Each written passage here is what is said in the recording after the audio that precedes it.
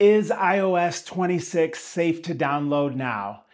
It depends. But wait, let me explain. First, no one can tell you that any download will guaranteed be safe for your phone. And there's a few reasons why.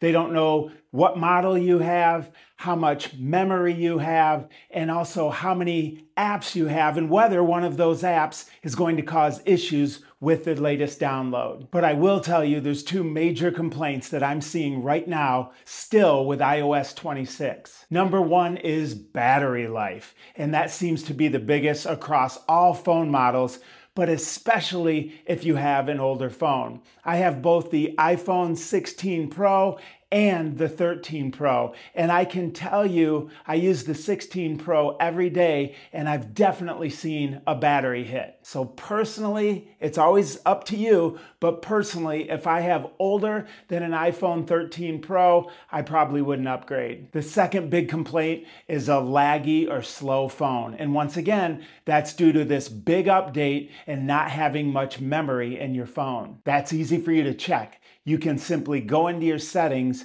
and check how much memory you have left on your iPhone. Leave a comment down below and let us know if you're having issues with iOS 26, what your issue is, and also what phone you have.